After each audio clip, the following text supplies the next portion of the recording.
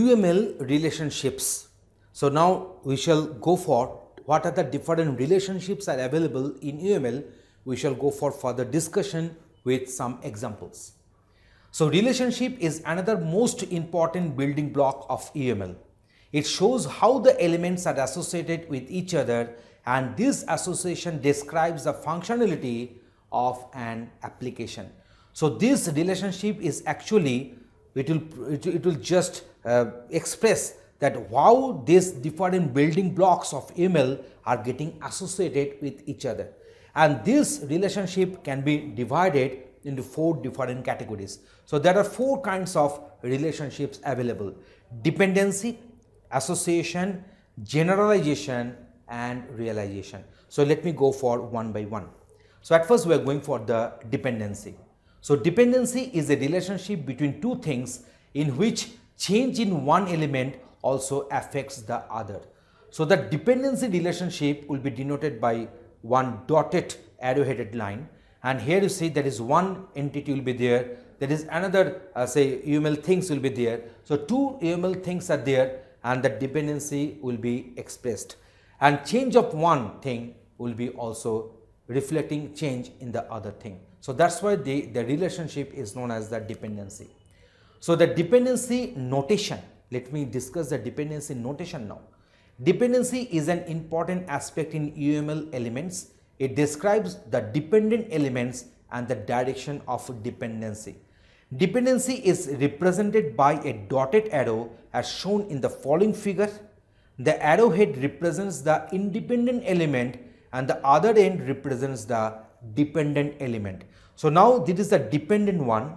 So here this arrowhead will not be here, but this is the independent one. So the arrowhead will be coming like this, and here we will be writing the name of the element and the respective dependency type if I want to mention. So that can be done here. So this is known as the dependency notation. So next one we are going to discuss, that is our association. So association is basically a set of links that connects the elements of a UML model. It also describes how many objects are taking part in the relationship. So here you can find that we are having the bidirectional dotted line to denote the association. Sometimes the arrows might be omitted. So in that case we can go for a single dotted line to denote the association. In case of association notation, so association describes how the elements in a UML diagram are associated. In simple words, it describes how many elements are taking part in an interaction. So association is represented by a dotted line with or without arrows, as I mentioned earlier, on the both sides. The 2 ends represent 2 associated elements as shown in the following figure.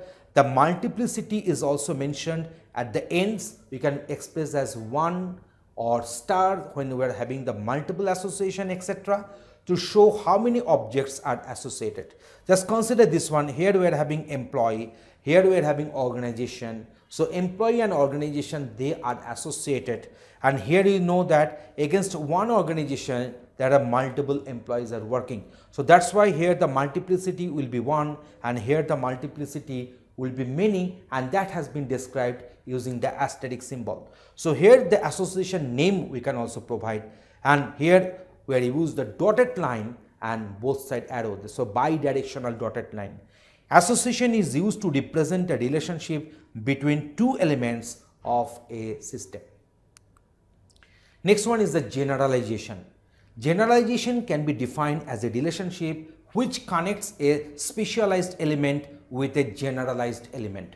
So it basically describes the inheritance relationship in the world of objects. That means inheritance means we are going to define one object and we are going to define some other sub-objects. So in that case what will happen, this object which is defined, so now these properties will get inherited in the respective sub-objects or the subclasses. So in this case we are having the concept of generalization. So it is actually denoting the property called inheritance. Generalization notation describes the inheritance relationship of the object-oriented world, and it is parent and child relationship. So from the parent, the properties will get inherited to the children. Generalization is represented by an arrow with a hollow arrow head as shown in the following figure. So here you can find that the parent is having some properties and these properties have got inherited onto this child, and this is the arrow which is the hollow field, and one end represents the parent element and the other end represents the child element. So generalization is used to describe parent-child relationship in two elements of a system. Next one is our realization. So realization can be defined as a relationship in which two elements are connected. One element describes some responsibility which is not implemented and other one implements them.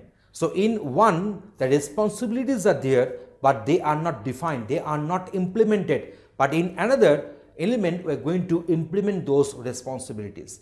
This relationship exists in case of interface.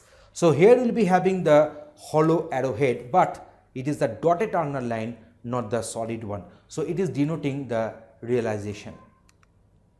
So this is our extensibility notation.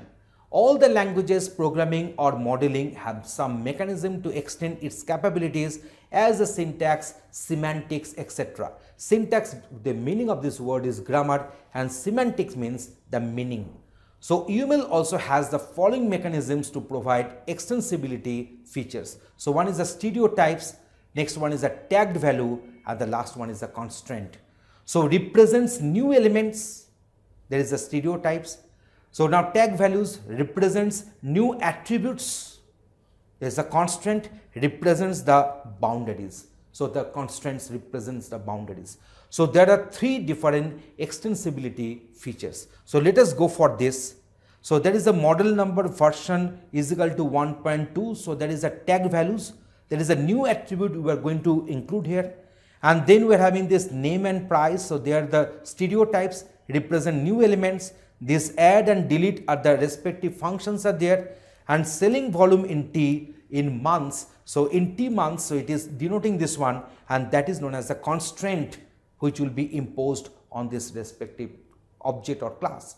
So here you see, so all languages that is a programming or modeling have some mechanism to extend its capability in the form of syntax means grammar, in the form of semantics means meaning. And here we are having, there are four extensibility features. There is a stereotypes represent new elements, there is a tagged value represent new attributes, and the constraints represent some boundary conditions. So here we are having the selling volume is in T months. So this is known as the extensibility notation. So in this way we have discussed what are the UML relationships into more details and with some examples in our discussion. Thanks for watching this video.